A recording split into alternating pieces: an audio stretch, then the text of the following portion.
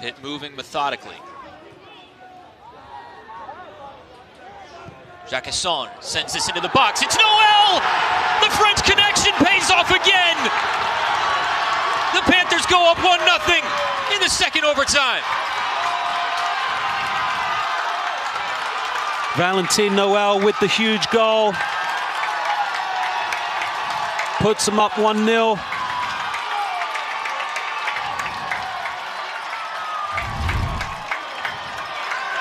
I've said it before, Pitt may have a certain je ne sais quoi, I don't know what, to make it to the tournament. Here you see the ball come over. Noel, the poacher, right in front of the net, is able to head it down into the net.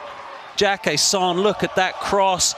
Valentin Noel, that is the French connection. That's what it's all about.